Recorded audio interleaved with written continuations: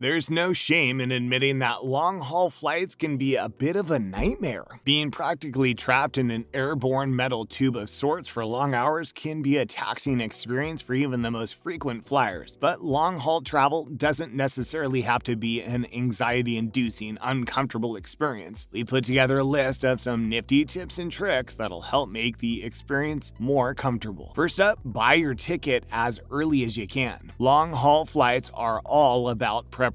If you don't have enough time to mentally and physically prepare yourself before your travels, you're bound to be in a world of anxious pain. We wouldn't recommend waiting till the last moment for a price drop to book your tickets. The $20 you might or might not end up saving just isn't worth the trouble. Not only does booking your ticket as soon as your plans are set give you the perfect head start, it also gives you plenty of early bird advantages. Earlier bookings increase the possibility of more open seats, giving you a wider pool to choose your most important companion in your long-haul journey. Whether you prefer to enjoy the window seat or like to have access to the aisle or want to put in a few good stretches in the exit row, an early ticket is your best bet at getting any of that. Wait till the last minute and you just might find yourself in the dreaded middle seat, sandwiched between chatty strangers or worse, armrest hoggers. Next, wear a comfortable outfit. We know the urge to travel in style, and there's that glimmer of hope that the airline might upgrade you to first class if you fit the bill. But we absolutely insist on resisting the urge to dress up in uncomfortably fashionable outfits. Skin-tight jeans, fitted blouses, stiff denim, and uncomfortable shoes are a hard no. You might like what you see in the mirror at first, but trust us, after having to sit and attempt to sleep in those rather binding clothes for hours on end will make you hate that outfit in the future. Instead, you could always stick to a more of a comfy yet chic dress code and opt for some good old sweats in your long journey. In addition to that, avoid wearing any clunky metallic objects like belts to make the security checks easier. The same applies to footwear. Many security checks require you to remove your shoes, so make sure the footwear you choose is comfortable and easy to kick off. While this may put a damper on your Instagrammable travel pictures, dressing more comfortably will most definitely do you a favor on your long-haul flight. Up next, layers are your best friends on the journey. Long flights can often be a vicious cycle of freezing to death or overheating to death, so you might prepare for both the possibilities and everything in the middle. It's best to layer your outfit. Don't just throw on a t-shirt and call it a day. Instead, add a sweater or sweatshirt over that. This way, you'll be protected from the cool gusts of air conditioner winds, and if it gets too hot, you can always take the extra layers off. Long-haul flights really take a toll on your feet, as sitting for prolonged hours tends to cause swelling. You might want to invest in a pair of compression socks. Not only will they reduce swelling, they'll keep your feet warm and comfy. According to experts, these socks can also decrease the risk of blood clots, so be sure to include these in your cart during your travel shopping spree. At number 4, pack lumbar support. Airplane seats are specifically designed with an uncomfortable curve, keeping in mind the bend, don't break directive. Simply put, it's meant to protect the passenger's head, legs, and spine in the unfortunate circumstances of a crash. But on long-haul flights, that C shape does nothing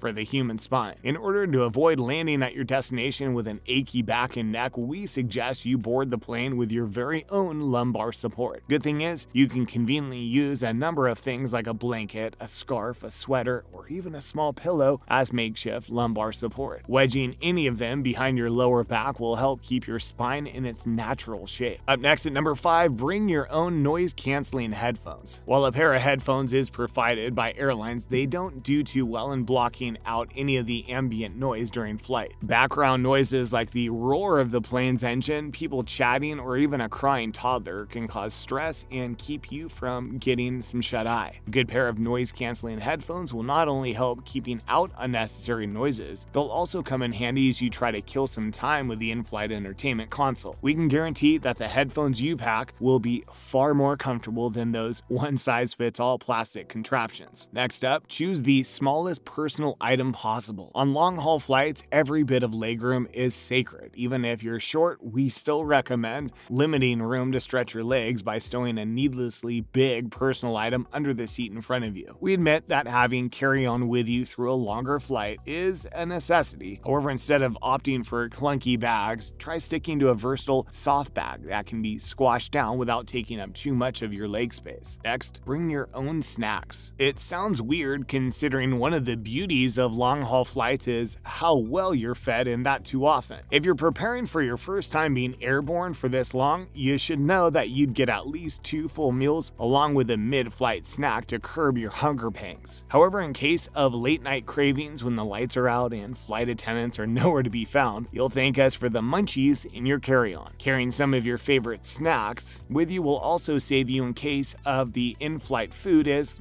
let's just say, unpalatable. At number 8, choose your in-flight meals carefully. The in-flight meals aren't always bad. In fact, they can be quite appetizing. However, we must ask you to reconsider your choice of delectable smelly food. Heavy meals tend to keep you awake. On top of that, they're more difficult to digest, especially with all this sitting in the long flight. It would be best for you and your stomach to avoid foods as well as drinks that are high on sugar, salt, or even caffeine. Same goes for alcohol. While it may help in calming down those nerves, it is extremely dehydrating. Instead, you could always opt for herbal tea. It does the trick of inducing drowsiness without the downsides of liquor. Next, keep yourself and your skin hydrated. The atmosphere inside plane cabins can be best compared with deserts, bone dry, because the level of humidity is very low. The surrounding dryness dulls the skin, and if you're not careful with your water intake, it can cause dehydration, which could also lead to a worsened jet lag situation. To keep yourself from drying out, increase your water intake. According to experts, drinking approximately 8 ounces of water per hour is vital. Now, we wouldn't suggest chugging down a big water bottle all at once. Instead, drink water at regular intervals. To keep your skin from looking like the Sahara Desert, keep a travel-friendly bottle of moisturizer in your carry-on. Also, keep a small lip balm handy to dab on your lips before they too dry out. You'll be doing your pores a huge favor if you stay away from makeup as well. Trust us, your skin has enough to deal with at 30,000 feet with dry cabin air and decreased blood flow. Putting makeup in the mix is just too much. At number 10, get up and stretch every once in a while. Pressurized cabins mean a lesser oxygen intake than usual, and if you don't get some of that blood pumping by getting up every now and then, you could start experiencing fatigue, headaches, swollen limbs, and even dehydration due to lower blood oxygen levels. So no matter what seat you're in, try and stretch. Maybe walk up and down the aisle to increase your blood flow. You could also throw in some exercises in the mix, non-intrusive ones of course. We don't recommend dropping down for push-ups mid-aisle. Think more on the lines rolling your shoulders or rotating your ankles. And finally, bring your own entertainment and charge your devices. While there's plenty of entertainment to choose from during such long flights, it's always good to bring along something that you enjoy. So whether there's a book you're looking forward to reading or a podcast you wanted to listen to, there's no better time to do it than on a long-haul flight. But remember to charge all your devices if you're going to be using them for entertainment purposes. It would be extremely inconvenient to land at your destination with a dead phone. And that's a wrap on our list, folks. We hope these hacks help you in surviving your next long-haul flight. Let us know your tips and tricks you swear by while traveling. Be sure to like and subscribe. Thanks for watching.